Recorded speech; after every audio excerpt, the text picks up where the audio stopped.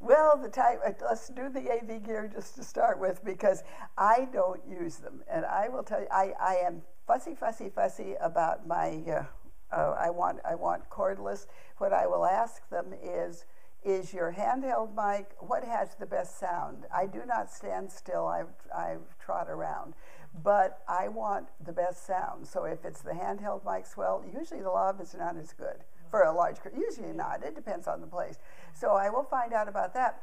But I don't do PowerPoint. I am the visual aid.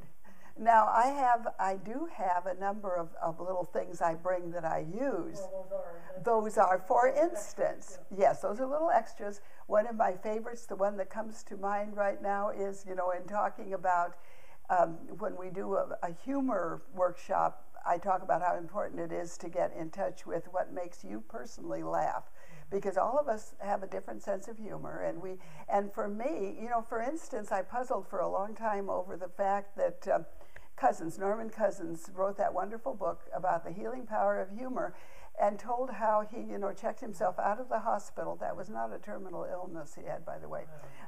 Checked himself out of the hospital and into a luxury hotel where he got much better care, and it was much cheaper than the hospital. And he was able to get 2 hours, and now we all know this story, pain-free sleep, laughing at movies, cartoons he brought into the hospital. But they were Abbott and Costello and the Three Stooges. Believe me, they don't do one thing for me. I could have laid there, it wouldn't. So what you got to know, it is true, laughter does that. But you got to know what makes you laugh. So I have a whole bunch of things I carry around, but one thing I have is a book.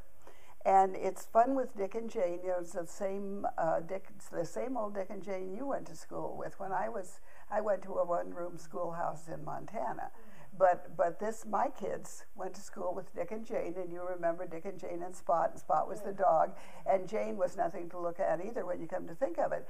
And for some reason, and now there's a new book, and I always have it. In fact, I have several copies for gifts too, written by the original author, but it's what happened to them after they grew up. So mother, as it opens, mother's going into an assisted living community, and father's dead. Spot's dead, the dog's or the cat's dead.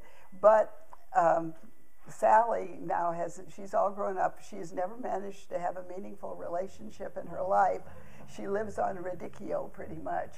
And Dick will not be surprised to learn is a systems engineer. And Sally, well, if you didn't know, I'm sorry to be the one to tell you, but she's divorced. Jane, we went by Sally. Jane is divorced, but she got custody of the Mac, and she has self-actualized.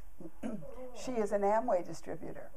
And I would always say at this point, and Phil has arranged for her to come back and talk to you next week. And they always love that. But what it does is, practically speaking, get them to thinking, what is it that makes you laugh? Because we don't laugh at the same things. And we don't. So I do use props like that. If you're going to use props, practice them first, because you can't just pull them out and use them.